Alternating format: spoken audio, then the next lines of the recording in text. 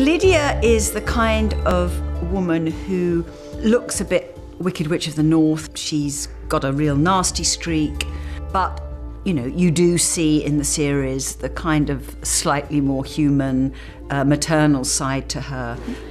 Sugar pig. She's an upper-class brothel keeper. She runs the exquisitely beautiful Quigley household for the aristocrats, the royalty, the politicians, the house that's clean, the girls are beautiful, they're dressed beautifully, it's immaculate. If you were going to partake of a whore, it would be the establishment to go to. I've been told Mrs. Quigley's the outstanding house.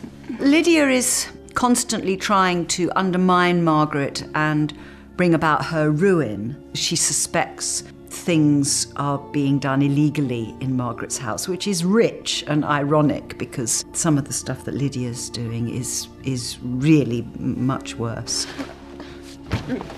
Something about Lydia that you sort of equate more with modern-day tyrannical, ballsy women. I've found it interesting playing somebody in 1763 who was kind of dishing it out so mightily. I am your god now, Mrs. Scanwell, and you will speak your truth for me.